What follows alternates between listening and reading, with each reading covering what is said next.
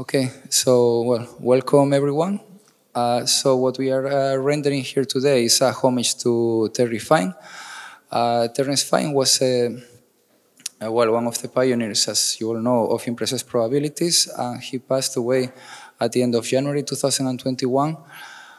It was at the time a bit too tight to make a homage to him before the conference we held in Granada. Also, that conference was hybrid, so it was not probably the ideal format. But luckily we're here today because even at the meeting we had in Granada, Teddy Seidenfeld, really told us that we should correct this wrong and we should make a homage. So at least today we can celebrate the life, the work, and all the contributions of Terry. For this, we have some videos from colleagues and from former students, also from relatives. We contacted a number of people and everybody was happy to participate. And also we'll have a live talk here about his work by Teddy Seidenfeld. So we're going to start with a video from a colleague, from Stephen Wicker, from Cornell University, who will be telling us a bit about the career of Terry.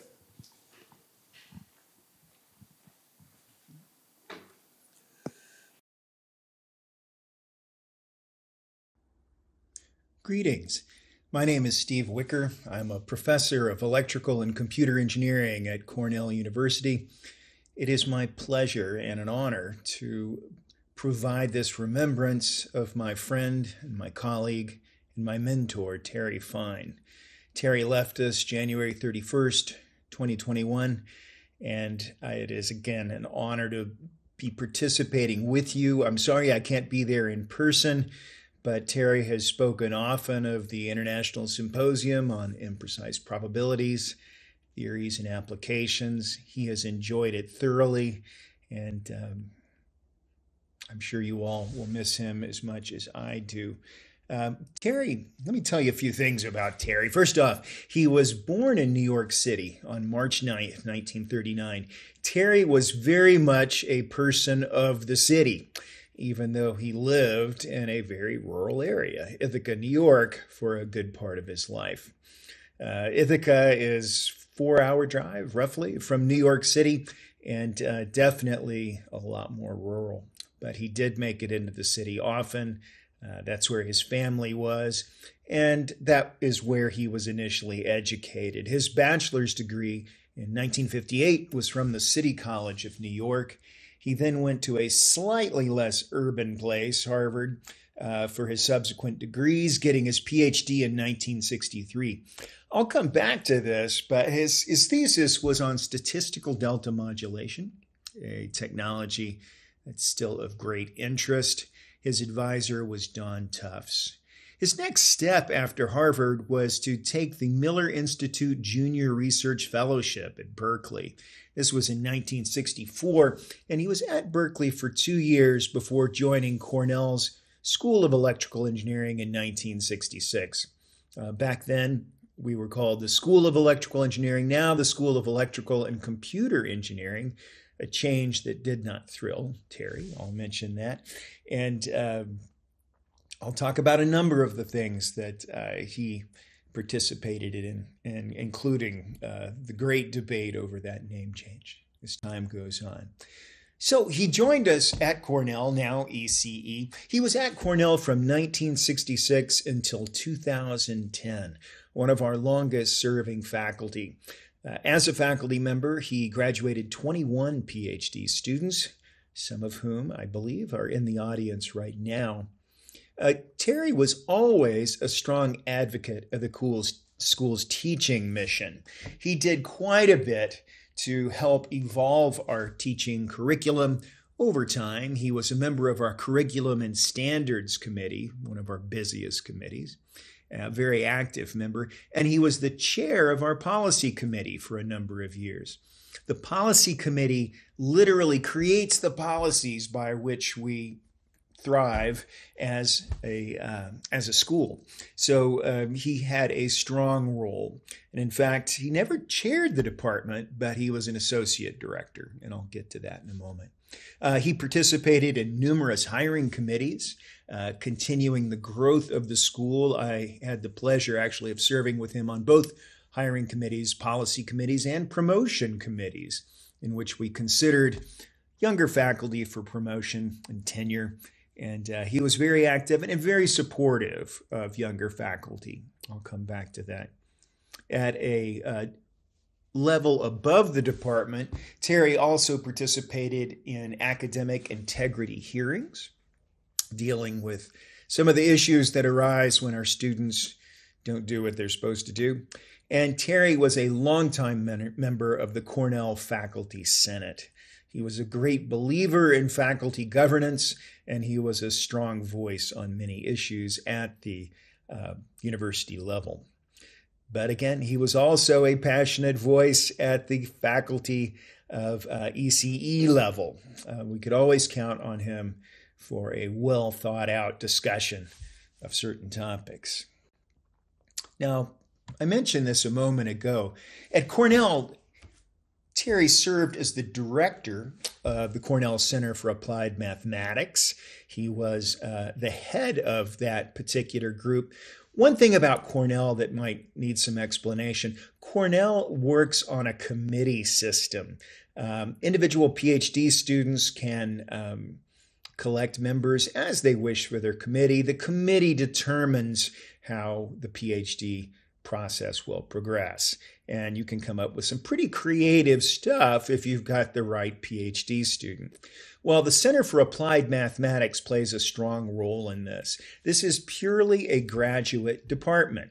It's a collection of PhD students who want to focus on applied mathematics and perhaps include other fields as well. And those fields could be, for example, computer science, electrical engineering, economics. There's many different fields that have been included under this umbrella.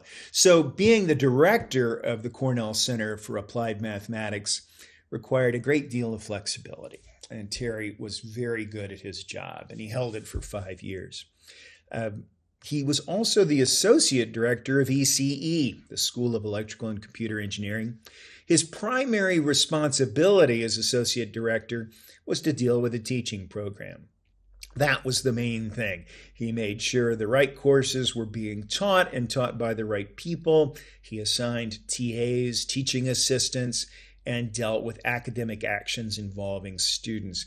So very busy job, and he really was good at it. It was only illness that kept him from serving a much longer term. But he did serve for 2 years and had a strong impact. Now let's talk about his research. That's primarily what we're celebrating today, as I understand it, and it is certainly worth celebration. He's had some significant contributions. His PhD dissertation work is still noted. Again, it dealt with statistical delta modulation. Just a quick reminder, delta modulation is a form of compression in which we only transmit the changes in the signal as opposed to the signal itself. And this was a particularly powerful technology for what was known as cordless telephony. Cordless telephony is not as prominent, but some of the technologies that were involved in it are still in use in various other technologies today. Well, what Terry did was he developed a particular kind of quantizer for delta modulation that was published 20 years later in a book that's still available, Recursive Source Coding. And Terry's contribution has become known as the Fine-McMillan recursive quantizer. So number one, well, let's just say the first of Terry's contributions. There are more, as you are all well aware. Probably Terry's best known contribution was in the area of the foundations of probability. This was an enduring theme of his research. He was very interested in what it meant to make statements about probability. He discussed the interpretations and meanings of probabilistic statements, whether there was objective or subjective bases for this. He could get quite excited about the topic, as some of you know. He developed a number of mathematical structures and was particularly interested in those that did not treat probability as a real number. But he would only go so far in that. He was very critical, for example, of fuzzy logic. There was a long-running debate that he had with Lofty Zeta, the founder of fuzzy logic, and I remember hearing about this many times. He thought that fuzzy logic was just another form of probability. Another thing that would really get Terry excited was the notion that people actually think using notions of probability in a Bayesian manner. He would get quite excited. He thought there is no way that this happens. People don't walk around with rules of probability in their heads and make decisions in a Bayesian manner. It's a lot more random, and I think many of us would agree with that today.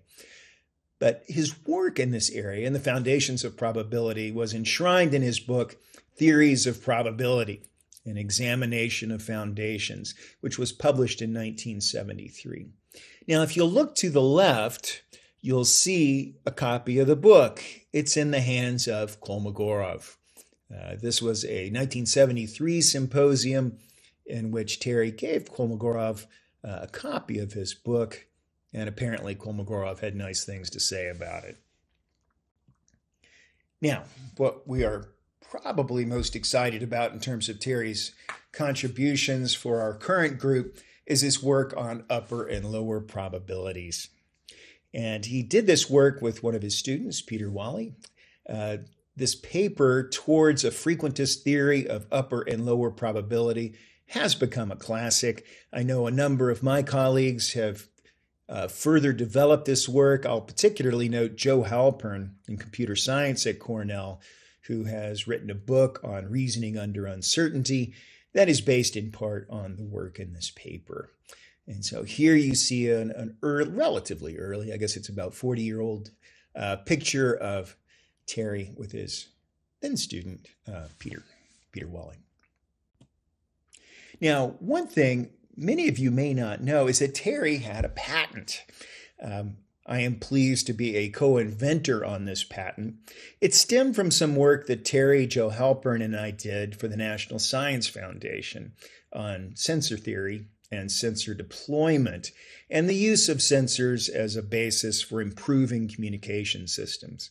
Well, this particular patent has to do with sensor-assisted Aloha for wireless networks, and in particular for cellular networks, which was a particular interest of mine. So we start with the basic notions of Aloha. Here's a dynamic model for Aloha. As you know, there are 3 equilibrium points, 2 stable and 1 unstable. We'd like to avoid the equilibrium point on the far right. So we want to stay as much as we can to the left of the unstable equilibrium point in the middle. So one of the ways we avoid going beyond this equilibrium point is by well crafting our backoff algorithm. We want to allow for a backoff window, the amount of time we wait to retransmit. We want to make sure that that window is somehow a function of the number of people who are trying to retransmit. So Terry crafted a neural network that would fit into this context. You see the network on the right, and trained it, and we were able to show that we could improve the performance of an Aloha network by measuring energy transmissions and determining the number of people that were backlogged. It was a lot of interesting work, a lot of fun, and like I said, we got a patent out of it. Now, Terry did a lot of service beyond Cornell. And in particular, a little known fact, it was known that he was president of the IEEE Information Theory Group, 1988 to 1989. But the little known fact is that was the last year that the Information Theory Group was a group. It became a society the next year. And so he was the last president of the Info Theory Group. He was also an associate editor, as many of us were, for the IEEE Transactions on Information Theory. He served twice in 2 different areas. He was a member of a number of administrative committees dealing with, for example, the transactions on neural networks, and a founding member of the Neural Information Processing Society. And again, probably most important to us today, he was a member of the Society for Imprecise Probability from its founding in 2002. Terry's teaching was very notable. He taught probability theory a lot because none of us could say we could teach it as well as he did. The students had to work hard, and there was occasional complaining, it's too hard. But they knew probability theory if they got through the class. Terry also created several other courses, including a signals and systems course and a mathematics of electrical engineering course, all of which are still taught. He received the 1990 Merrill Presidential Scholar Outstanding Educator note, and he also was the Ruth and Joel Spira Teaching Award recipient in 1998 to 1999. So that is an ECE award. He's being recognized as one of our best instructors. He also received the College of Engineering Excellence in Teaching Award in 96 and 2002. Now, it is estimated that Terry taught more than 2,500 students during his teaching career at Cornell. In particular, his teaching of probability theory was a requirement. He's taught just about every electrical engineer we graduated over the course of his career. Now, I want to talk about some personal things now. Terry was a true friend and a mentor. Here is a very young faculty member in, 1996. I ate a lot more back then than I do now. Terry was very good to me and very good to a number of other junior faculty. He was always happy to adopt us and help us see our way through the system. He gave me some really good advice over the years, and I can still hear his words on a number of issues. So he was a good person to have as a colleague and a mentor, and I'm particularly grateful for that. He was also a devoted husband. I'm sorry Dorian can't be here. Dorian Fine, I can't say enough about her, but they had a wonderful relationship, the two of them, and very supportive. And finally, Terry was a father, and this is a picture from a very long time ago. Those of us who remember Terry in his older years find it a little interesting to see him actually carrying around his son and enjoying a hike and all that sort of thing. And I like to think of him like that, as well as the same man who was so supportive to me in his later years. Terry was a very good person. He was an educator, a researcher, but above all, a good person, and he will be sorely missed. If you have any questions for me, obviously it's kind of hard to do remotely, but I'd be happy to take email questions or comments, corrections, rebuttals, whatever you wish. But again, it's been my honor to tell you a little bit about Terry, my experience with him at this particular symposium. I hope you have a wonderful couple days.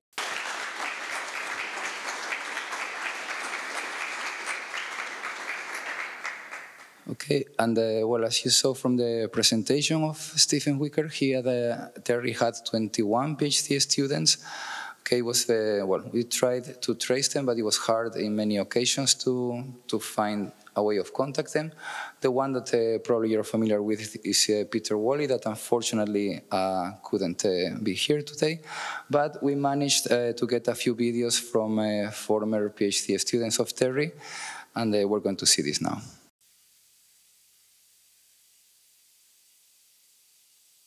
Hi, I'm Yves Gries, a Swiss statistician, and I got my PhD in 1984 at Cornell University under the direction of Terry Fine. I'm grateful to Enrique to have given me the opportunity to pay my homage to Terry by sharing with you a few thoughts about my time at Cornell with him. How did I meet Terry in the first place? By chance, what else? In 1979, I was a just finished my master thesis at Zurich in mathematics, and I engaged and started a PhD program. I didn't know exactly the direction, was it something for me or not. I was interested in the foundations of statistics, in philosophy of science. There was an interesting conference in Germany, in Hanover, with the title, a really long title, Sixth Congress on Logic, International Methodology and Philosophy of Science and Technology. I went there, I had a good conference. The last day at the conference dinner, my table, there were a few people, didn't know them, but I said, I'm a PhD student in Zurich, and I would be interested perhaps one day to have a chance to come to the United States, like for an exchange 1 year. 6 months later, when I opened my mailbox, there was a letter from Stanford. Terry was a sabbatical at Stanford by then. I still have it, handwritten here by Terry Fine. Electrical Engineering Department. Dear Mr. Grease, I have kept you in mind since meeting you in Hanover this past August. I have recently received a substantial long-term grant for research on uncertainty and chance, particularly using lower and upper probabilities, and wonder if you are interested in completing your graduate work for the PhD under my direction in the field of statistics at Cornell University, Ithaca, New York. If you have good grade, I could arrange a graduate research assistantship, etc., etc. So that's how I met Terry. Thanks to an event of probability 0, it probably changed my life. It's only later that I realized how lucky I'd been to have Terry as my advisor. He was always kind, never criticizing, never asking too much. He wanted, however, a good result in the classes you took, but take few, that's fine. As long as you have an A+, it's okay. Very few courses are needed. Always open for discussion, always his office door open, which actually was a problem sometimes because you had people coming in, out, asking questions. And then when he was in thoughts discussing with me on my PhD, he was upset, and in order to be quiet, he took his yellow pad and we went together in the dining hall in another building. And actually, it happened very, very time that in the middle of the afternoon, we were there alone. And he was writing on his pad and explaining me what I have to do. He was writing from above, like that. That's how I wrote my thesis with him. When I finished, I had, of course, given him my first draft, first few chapters. Next day, he had a little smile and he told me, completely right. Completely right. Oh, I was shocked. But he was quite right. And since then, I know how important it is to write clearly. Never forgot that. Last time I saw him, that was in Switzerland, in Basel, by then in 1987. Yes, by then I was back in Basel. And he wanted to come to Basel with his children. As probably many of you know, Basel is the town of Jacob Bernoulli, where he wrote the Ars Conjectandi. And he had arranged a visit at the university library, which is not open for anyone, to see the original work of Jacob Bernoulli and the law of large numbers. So that was the last time I saw him. That was very nice. My thesis had been on a related upper and lower probabilities and convergence of averages, so it was very nice. After that, we went to eat a Swiss fondue, of course. So I hope you'll come to Basel and visit and pay your homage to Jacob Bernoulli as well. Bye-bye.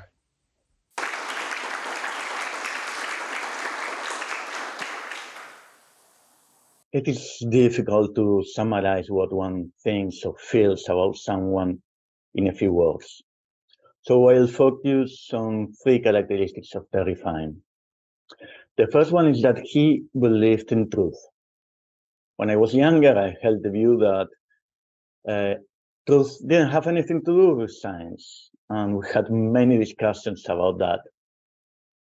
Even now, sometimes I'm more worried about telling an amusing story to a conference audience or a convincing story to a journal editor. Sometimes I'm more worried about publishing than telling the truth. But he wasn't like that.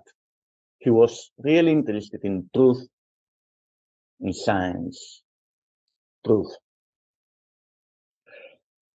The other characteristic of Terry that I remember is that he was a teacher, an advisor, a true advisor.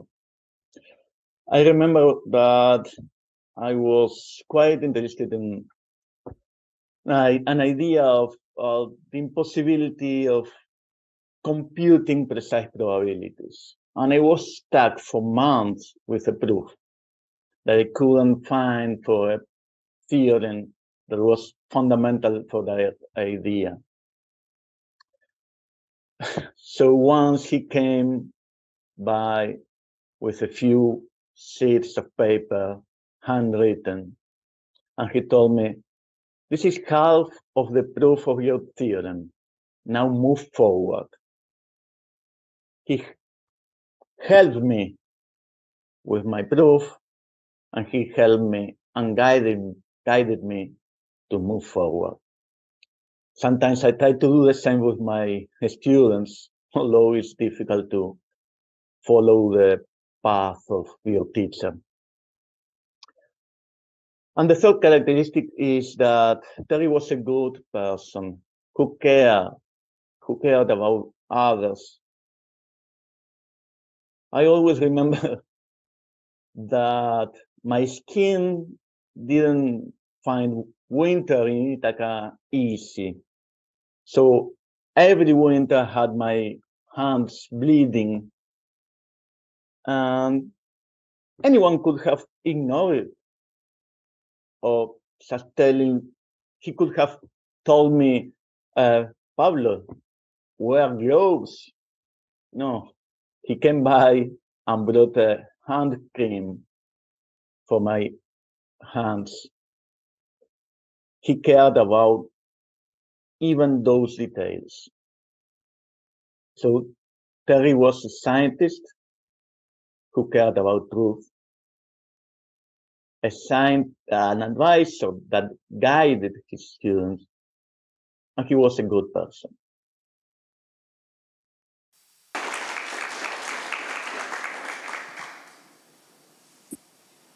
Hello, I am Sayandev Mukherjee, and I was Terry's graduate student from 1991 to 1996. It was a privilege and an honor to be requested by Enrique to record this little video, and his request set off a flood of happy memories. But the one that really stands out to me about Terry is Terry's utter unwavering integrity. To give you just a few examples, when I was his graduate student, Terry was completely engaged in working on artificial neural networks, which we now call deep learning models. However, he never subscribed to the hype that was then going on in this subject. I remember once where another faculty member in the department wanted to co-author a research grant application with Terry to apply neural networks to solve some existing problem. And Terry was trying to talk him out of it, saying that the processes and the mechanisms behind that problem were actually well known to subject matter experts, and that therefore neural networks would be the wrong choice as a solution, and conventional statistical techniques should work better. Terry, of course, never subscribed to the idea that you should massage a collection of mediocre data until you have a mediocre publication just in order to have one more publication. Now, this commitment to integrity extended to his teaching responsibilities as well. One amusing consequence of that was that he actually put in the effort to teach himself tech, and this was in the days before even the LaTeX macros were written. He taught himself tech so that he could typeset and print out the class handouts so that his students would not have to rely solely on his, unfortunately, nearly incomprehensibly bad handwriting on the board. Now, this commitment to integrity extended to his personal life as well. He is one of the few people I know who subscribe to both of his hometown papers, the New York Times and the Wall Street Journal, so that he could get a balanced assessment of daily events and the news. All in all, Terry's example of integrity in research and in one's mode of thinking in all aspects of life is something that I have tried to carry with me through my subsequent research career. With that, I shall stop. Thank you.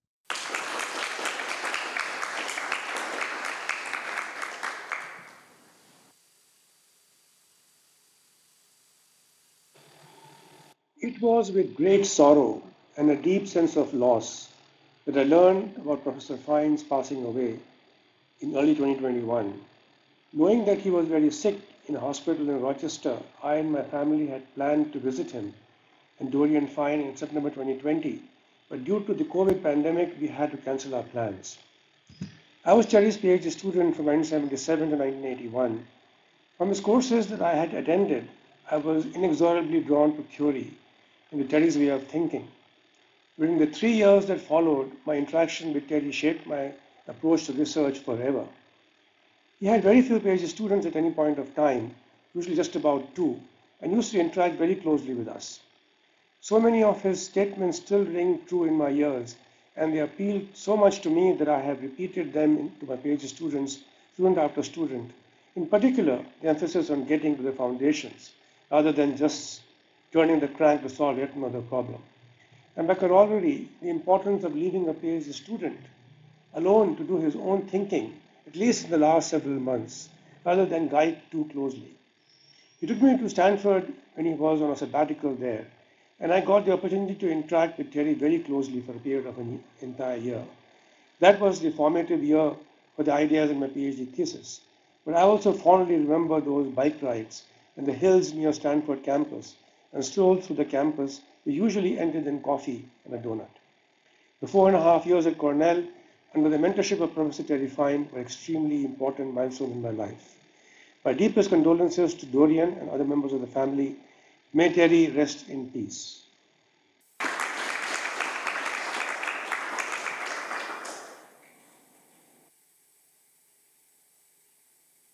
Hi, I'm Adrian Papamarkou at the University of Maryland, with a warm greeting to the colleagues at the symposium, as well as a big thanks to Enrique Miranda for putting together this tribute to the life and work of Terry Fine.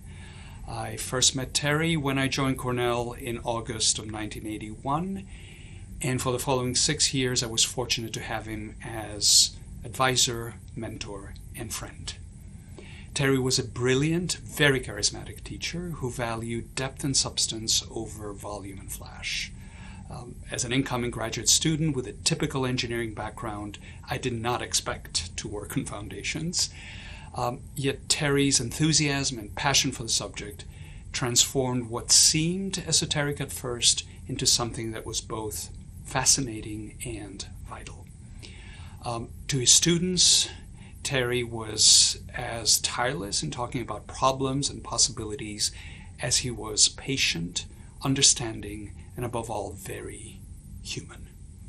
The door to his office was always open, and whenever he'd venture into ours, as often as that was, it still felt like a privilege. Terry has had a huge influence on my teaching, my scholarship, and life trajectory. He supported and guided me at times when motivation and self-confidence made all the difference. I will always remember him as somebody who gave to others more than he received, and I'm sure that anybody who knew him would never forget him. Thank you for the opportunity to share this with you.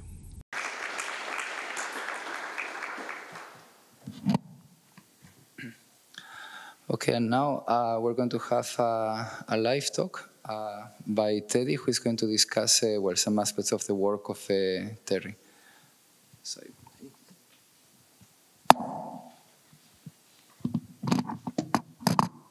thank you, Enrique, for such a... What I'd like to do is take a few minutes with you, 10 or 15, no more than that, to try and follow a strand in Terry's thinking. Originally, I thought we could find it in the book, because the book is now 50 years old. But in fact, the book was just the beginning point for this strand that I want to discuss with you and Terry. Let me take you through it. So first, I want to remind you that we have a wonderful tradition in this society of setting up memorials to celebrate the life of the significant teachers and leaders we've had. This will be the fourth. We've already had one for Henry and Isaac and Kurt, and those of you who knew these people will remember how we celebrated it. I think this carries on that tradition wonderfully. Terry wrote a book, Theories of Probability, in '73. We're 50 years since. And what I'd like to do is put one of our former leaders against Terry. And so I'm going to read to you a remark that Henry Kaiberg wrote. You can find this on the ISIPTA webpage. And the reason I want to write it is because Henry, who started his career in the 50s working on interval valued probability, looked at this book and was a bit disappointed with it. So I want to I'll use one of our memorial speakers to stimulate the discussion with another. So let me just take a few minutes to read to you these remarks. So this is Henry Kaiberg writing 1999 for the start of the Ghent conference about Terry. So he says, Terry's well-known work, Theory of Probability, provides a careful analysis of probability developed step by step from qualitative to comparative relations to quantitative relations. He examines the claims of Keynes and then Koopman, and I mention this to you because Henry's thesis was on Keynes and Koopman. And so when he makes this complaint, it's a very personal complaint for Henry. So he says, he referring to Terry refers the claims of Keynes and Koopman, but very early on in this development of Terry's development, even for comparative probability, assumes that probability relation is complete for any two propositions. Either one is more probable than the other, or they're equally probable. This doesn't hold for Keynes or for Koopman. Indeed, it precludes interval-valued probabilities. So you see, Henry's remarks in '99 are saying, this is not the Terry Fine of interval-valued probabilities, this book. And then he concludes by saying, in a later work, for example, Fine 88, we'll talk about that, interval-valued probabilities are strongly advocated. So the question, which I thought we could take a few minutes to come to understand, is how and why did Terry move in 15 years from his '73 position, where IP was at best incidental, to his later position where IP was strongly advocated. And in doing this, I'd like to also bring to life what I always felt Terry was saying to me and to others in the program, that we were too timid. And I think we can use Terry's own work to see how he would continue to tell us that we don't have sufficiently broad vision about how we want to be modeling uncertainty. Whoops. So these are two paragraphs that end the book. Let me read a few sentences from them so you'll see. So imagine, here you've written this significant book reviewing many interpretations of probability, not focusing on imprecise probability, qualitative, quantitative, algorithmic complexity, and so on. He says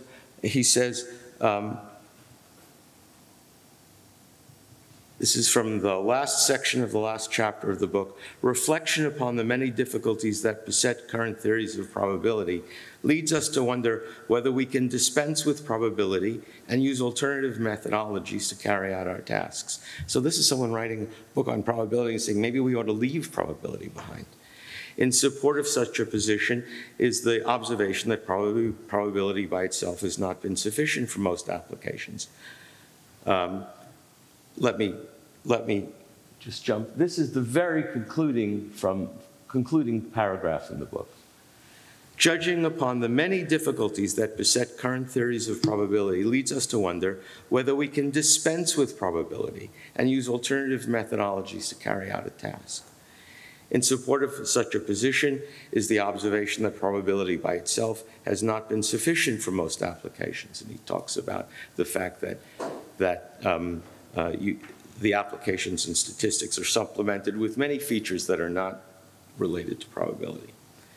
So he says, why not ignore the complicated and hard to justify probability statistics structure and proceed, quote, directly to those perhaps qualitative assumptions that characterize our source of random phenomena, the means at our disposal and our task. This suggestion, while it has a radical element, has a long tradition to support it, and examples of non-probabilistic approaches are easily found. And then he concludes by saying, much remains to be understood about random phenomena before technology and science can soundly and rapidly advance. It is not only the laws of today that may be in error, but also our whole conception of the formulation and meaning of the laws. And he means statistical and probability laws. So I found this a rather surprising conclusion of a book where someone was devoting himself to trying to give foundations of probability. And the message at the end of the day is maybe we can do better by sidestepping this framework and going back and thinking about more fundamental ideas. And I think what Terry means here, and what he would, in my ears I can hear him say, what he would still be pushing us to do is illustrated by at least a selection of his papers. I won't read this, you can read this. But there are three themes illustrated here, and I'd like to take the balance of the time to talk about these three themes. Non-additive quantitative representation of comparative probability. That is, using non-finite measures that are not even finitely additive probability to represent comparative probability. Terry's hostility, I would put it that way, to the kind of decision theoretic basis for the treatment of uncertainty that we see amongst those of us who follow the tradition of, say, De Finetti, who see the decision theory as the basis. And last, the use of undominated interval value probabilities with chaotic relative frequencies. I'll fill in the details a bit. So let me just give you a bit about theme one. So the qualitative probability relation, as formulated initially by De Finetti, takes the quantitative concepts and replace them by a qualitative binary relation. So 4 axioms, let me just review them with you so you'll see what we're talking about. So the first axiom is that you can compare elements by a qualitative notion of one element not being more probable than another. No connection to decision theory or betting. And that this forms a weak order. So it's transitive and any two elements are compared. This is what Henry was complaining about. Axiom 2 says that the empty set and the universal set, the empty event and the tautology, are the endpoints of this linear or qualitative array. There's non-triviality. The universal event is strictly more qualitatively probable than the empty. And then the axiom that's intended to capture the finite additivity part. If you have C as an event disjoint from each of A and B, then A is not more probable than B if and only if, when you conjoin them both with C, A union C is not more probable than B union C, an additive disjoint component. That was De Finetti's formulation. And the question, which was a very rich question, is what's the relation between this qualitative notion of uncertainty and quantitative representations? And there are two concepts here which are familiar to us. One is that a finitely additive quantitative probability may fully agree with the qualitative one if the quantitative inequalities match the qualitative ones. The almost agreement is it goes one way. So whenever you have a strict quantitative inequality that would force the strict qualitative one. But equality of quantitative one may be insufficient. That is, the quantitative ones may be equiprobable. You may say P of A is equiprobable with P of B, but the qualitative one might be more informative. So the quantitative one might be less. Now, famous paper, 1959, Kraft, Pratt, Seidenberg, showed that even in the finite case, qualitative probabilities may lack even almost agreeing ones. And if you want to figure out what kind of qualitative assumptions you need to add, you have to add infinitely many strong additivity conditions if you want to capture all finite structures. Now, what did Terry do in the light of this? Not in the book, but afterwards. With Gill, he set out to try and enumerate the combinatorics of the qualitative ones to see which ones had agreeing and which ones didn't. How often do the qualitative orderings have even almost agreeing ones? And Gill and Fine were unable to give exact solutions, but they were on the way to proving, I think it's still unproven, but they were on the way of proving that the ratio of the qualitative orderings that admit a quantitative agreeing one goes to 0 as the number of atoms in the structure increases. So if you're interested in qualitative probability, the ones that have matching quantitative ones are of shrinking frequency. You ought to develop techniques for representing the qualitative rankings that don't have quantitative agreeing ones. And that, I think, is the first theme that Terry would say, you have all these qualitative notions, they're meaningful notions of uncertainty. The quantitative probabilities are not going to capture them. Okay, so the next was the shift to the use of interval-valued quantitative representations. They're not the additive form. They're subadditive. They're superadditive on the joint at the lower end and subadditive on the upper. So the axioms for the upper and lowers, we've all seen them. These are just directly lower and upper probabilities thought to be related to the qualitative relation, is that the lower probability, these are now quantitative numbers. We're using numbers to assign to the events, pairs of numbers, lower and upper. They're between 0 and 1, and the lower is not greater than the upper. The upper is fixed at 1 and the lower is fixed at 0. And then we have the superadditivity for disjoint union and for lower probability, and the subadditivity of disjoint union for upper probability, and the conjugacy. So the lower probability of an event is the upper of its complement. And now the question is, what's the relation between these upper and lowers and sets of probabilities? And this was the work that I believe was where Peter Wally came into the scene. And so let me just give you this reminder that the concept of dominance here is that a precise quantitative probability dominates a lower if the quantitative probability is always assigning a number at least as high as the lower overall events in the space. And for a qualitative inequality, for a qualitative lower and upper probability, let's call M of P the possibly empty set of dominating precise probabilities for the lower probability. The set is an envelope if not only does it have a dominator, but the set of dominators determine those intervals of lowers and upper. So the lower probability is a lower envelope if the lower probability is the infimum of the dominators, and that's the kind of representation we're used to.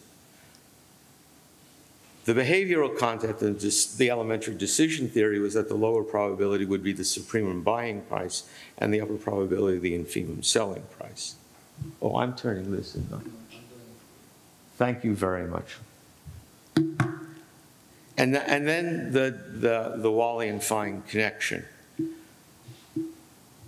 If you want to avoid Shor loss with lower probabilities, that is, if you're buying according to your lower probabilities and you want to avoid sure loss, then there must be at least one dominator that sits above. That is, it must be at least one probability in the dominating set. And if you want to have your uppers and lowers work for buying and selling, then in order to avoid loss, these must be envelopes. That is, then the lowers and upper dominators have to match the upper and lower probabilities. That is, the uppers and lowers of the dominators. But, and in the spirit of what Terry did with the qualitative, he didn't go after those. He went after the upper and lower probabilities, which were undominated. Let me show you. He's not scared by the threat of sure loss.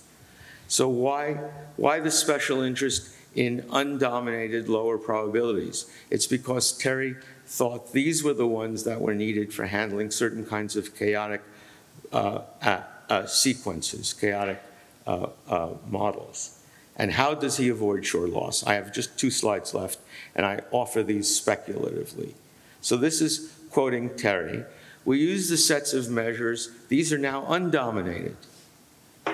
So there are lower and upper probability, but you don't have numerical probabilities agreeing with them. We use sets of measures to model stable, although not stationary in the traditional stochastic sense, physical sources of finite time series data that have highly irregular behavior. The finite time series is the part that I want to mention to you, bring to your attention. So Terry's offering these sets of probabilities. They're not dominators, but he's going to produce a model of this lower and upper probability in a different way, using sets of aleatory problems. The key is the model doesn't produce the aleatory probabilities. These time series model do not produce the relevant upper and lower envelopes because they don't work on the infinitary part. They model the finite frequencies, but they do not model the asymptotic limiting frequencies. He's prepared to walk away. Terry's prepared to walk away from the consequences of the numerical time series models for the infinitary. Let me just give you this word. I'm almost done. In seeking, this is Terry, in seeking to identify to identify limits to the ability of convention, in seeking to identify limits to the ability of conventional numerical probabilities to model non-deterministic phenomena. He means here limits restrictions. I have been particularly struck by a remarkable probability of probability measures for random properties. Stationarity and uniform boundedness of the coordinate variables imply the asymptotic property of almost sure convergence or stability of time averages. He didn't want that. The mathematical theory of probability through stationary convergence or ergodic theorems and the laws of large numbers yields a surprising conclusion about what should be an empirical and contingent issue. He's saying the behavior in these tails, in the tail field, is an empirical question. It should not be determined in this way by the mathematics, which is modeling the finite part. However, what may be logically impossible for a class of mathematical models, no matter how well entrenched in the scientific and statistical community, need not be physically impossible for an empirical phenomena. Indeed, we believe that the well-studied problem class of flicker noise may provide examples of such surprising non-deterministic phenomena. There's no sure loss in the finitary part of his model, but he doesn't mandate infinitary dominance principles. So my understanding, this is speculative, others like Williamson and your students may know better, is I think Terry was being quite bold in saying, I'm prepared to use these probability models for the finitary part of the structure. They yield the wrong results, and all these probability models yield the results on the infinitary part because they demand stability of the strong loss, stability of the limiting frequencies, and these flickering processes may not have it. He says, if you want me to be coherent, I'll be coherent on the finite part. Don't bother me about coherence on the infinitary part. And in order to do that, I will show you, if you ask, I'll show you the paper where he actually says, I'm not interested in dominance principles on with non-simple variables. I think there's a decision theory that models this part of what Terry was looking at, but it's not one that I see people working on. It's take Savage's theory, P1 to P6, and drop the ordering assumption so that it becomes interval valued. And if you do Savage P1 to P6 without the infinitary part, I think we begin to see where Terry was working at the time. Anyway, this I offer, and I'll stop here, as an example of his sustained and original use of undominated lower probabilities. He was not scared to use the probabilities that we would all say are subject to sure loss, because when you look at the details, the sure loss are sitting off in a mathematical part of the structure, which he's saying that's not what I'm modeling. I'm modeling this other part and the fact that the sequences may have unbound oscillatory properties, and the limits which the mathematical models of the conventional probability would prevent doesn't bother me because I'm not using the models in that part. I'm being incoherent. But he would say, but this is a useful way to model uncertainty, and it's that kind of boldness in his thinking which I keep hearing in my ears is saying, don't be timid, don't be worried. Try and see what the empirical process supports by way of the phenomena you're trying to develop. And you may need to break away even more radically from the kinds of sets of probabilities that you used to.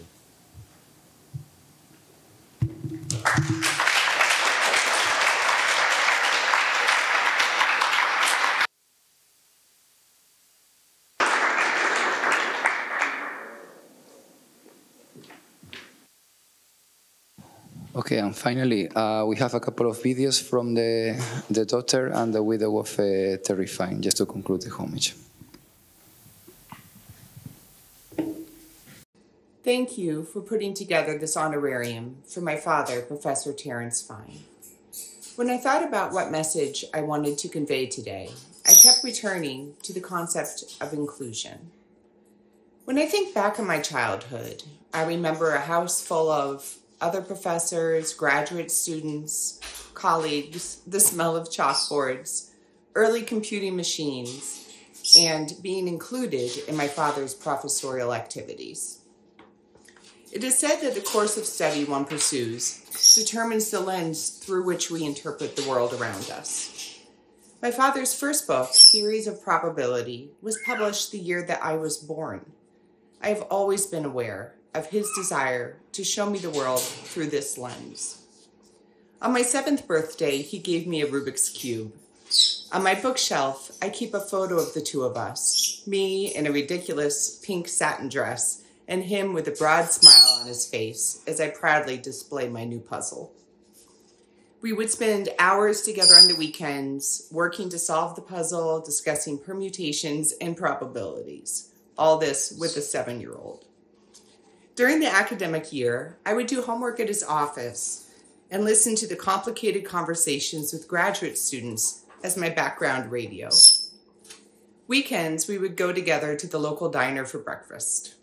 While waiting for our orders, my father would scribble math problems and give us paper napkins for us to solve them on.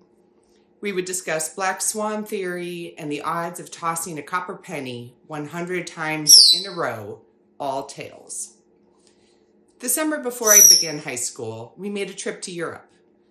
As part of our tour, we went to Switzerland and visited with a previous graduate student and also viewed the Bernoulli papers. In high school, while grocery shopping, I asked whether there were enough calories in the whole store to feed a person for their entire life. Of course, his humorous answer was the probability was 100%. It just depended on how long they would live. We took the time together to shop and make approximations of the calories in the store, simplified into a gigantic cube of butter, and found a solution for a nice long life, if not a tasty one. I will spare you the great frustration I suffered one lunch while we argued the Monty door problem. While in university, my father visited me when I was studying abroad. We went to museums and he proudly posed in front of busts of the great Greek philosophers. During a side trek to Delphi, we wound up in a 20-kilometer line of cars. I fretted about what would happen if someone ran out of gas. When I asked him why he was so relaxed about it, he replied, if there was anything to be done, he wouldn't be. Probability of problem, somewhat high. Probability of controlling the outcome, very low. So sit back and enjoy the ride. These are only a few examples of how my father tried to show me the world through his lens. Growing up in an atmosphere of education and teaching left a lifelong impression upon me. My father was always intellectually curious, happy to learn, teach, and share, and both humble and proud of the lives he was able to touch. Even towards the end, he used probability and math to calm a difficult course ahead. He referenced Shakespeare. A coward dies 1,000 times, a brave man but once. I will leave you with this. Share your work. Interpret the world of everyday life with your family through your specialty's lens, and develop connection and understanding. While I did not go on to study probability, neural networks, or electrical engineering, I am nevertheless grateful for the conversations and the memories. I am grateful to be left with a strong sense of my father's contributions and capabilities, in no small part due to this deliberate inclusion. Thank you again for this honorarium. It means so very much that he is remembered so well in such an accomplished and intellectually curious community.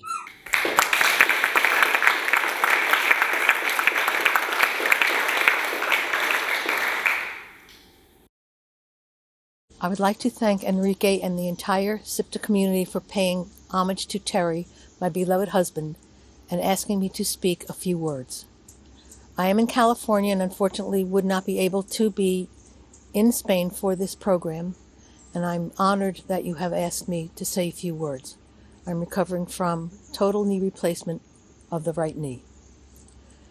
According to Maya Angelou, if you're going to leave a legacy, make a mark on the world that cannot be erased.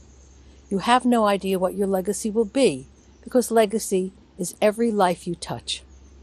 Terry certainly had an effect on those he encountered: family, extended family, friends, colleagues, students, and even acquaintances. I have letters that were written to Terry 30 years after hiatus, thanking him for the positive effect he had on his students' lives. His career is summed up in one single act. Upon coming out of a drug-induced coma in 2004 because of his lymphoma, the first thing he asked for was his computer so he could complete the book he had begun prior to his illness. His wit was very dry and to the point. Some of you may remember the Senate meeting at Cornell where he asked, and I quote, "What were you thinking?" He took life very seriously, and his opinions were much sought after, but not always appreciated. Terry touched many lives during his journey through life, and I was fortunate to have shared over 25 years of the journey with him. Terry was truly a man of many talents, and it is now up to you, the future generations, to carry out his legacy. He will remain in my heart forever. Again, thank you for giving me the opportunity to share some thoughts with all of you today.